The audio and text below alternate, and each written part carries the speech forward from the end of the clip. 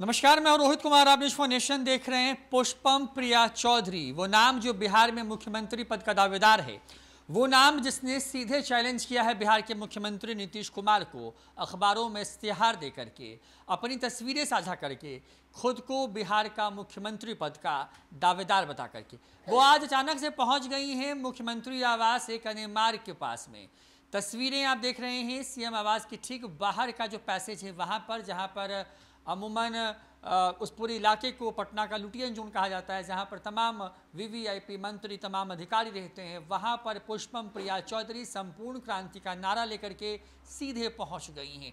आज तारीख है 5 जून और आज के ही दिन जेपी ने ये नारा दिया था संपूर्ण क्रांति का, और उसी नारे की लाइनों को लेकर के पुष्पम प्रिया चौधरी जो है वो पहुंच गई हैं सीएम आवास के बाहर में। निशाने पर बिहार के मुख्यमंत्री नीतीश कुमार हैं, क्योंकि जब से उन्होंने सीएम कैंडिडेट खुद को डिक्लेयर किया उसके बाद से ही ये बात मानी जा रही है कि पुष्पम प्रिया चौधरी की लड़ाई सीधे तौर पर नीतीश कुमार के साथ है। लिहाजा पुष्पम प्रिया चौधरी आज मुख्यमंत्री आवास एक मार्ग के बाहर का जो पूरा गलियारा है, जो पूरा पैसेज है, वहाँ पहुँच गई हैं। और उन तमाम चीज़ों के बीच में पुष्पम प्रिया चौधरी ने जेपी की लाइनों को कोट किया है और ये कहा है कि चलिए आज हम आपको समाजवाद की असली तस्वीर दिखाते हैं। छोड़ जाते हैं आपको पूरे वीडियो के साथ। थोड़ी देर में मुख्यमंत्री यहाँ से निकलेंगे और जेपी गोलंबर जाएंगे जेपी को माला पहनाने। आज 5 जून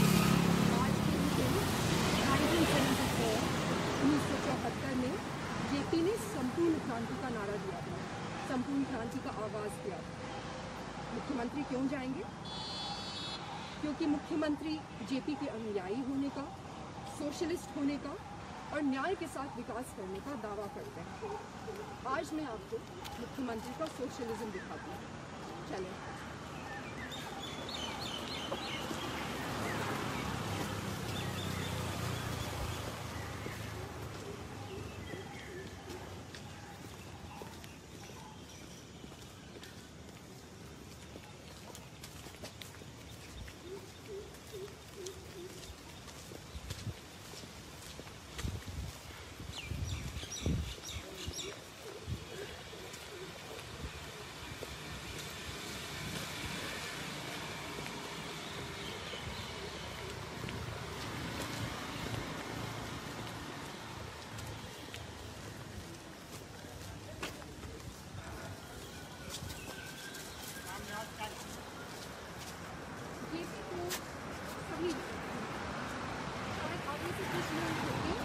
जो जेपी को नहीं जानते होंगे और मैं उन लोगों को जेपी के बारे में थोड़ा सा बताना चाहूँगी।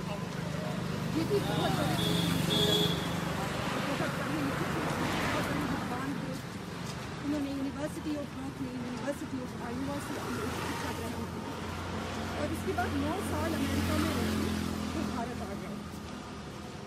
उन्होंने जवाहरलाल नेहरू और सुभाष चंद्र बोस के साथ एक सोशलिस्ट पार्टी भी बनाई और जब भारत आज़ाद हुआ तब जवाहरलाल नेहरू ने उन्हें डेप्यूटी प्राइम मिनिस्टर बनने का न्योता दिया, जो उन्होंने अस्वीकार किया। व्यक्तिगत तौर पे मुझे लगता है कि वो एक गलत निर्णय था, लेकिन उस पर डिस्कस कभी बाद में करेंगे। तो जेपी ने राजनीति छोड़ दी, आश्रम में रहने लगी, लेकिन जेपी फिर से करप्शन की वजह, अनएम्प्लॉयमेंट की वजह और सेंट्रलाइजेशन ऑफ पावर, डिक्टेटरशिप के विरुद्ध, अपने ही फैमिली फ्रेंड के विरुद्ध लड़ाई लड़ी। वो असली सोशलिस्ट लीडर थे, वो असली नेता थे, आज के नकली नेताओं की तरह नहीं।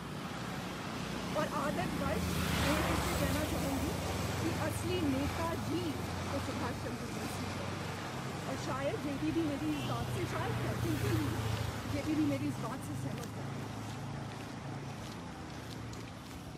और एक आज का सोशलिज्म है जो अभी हम देखने जा रहे हैं।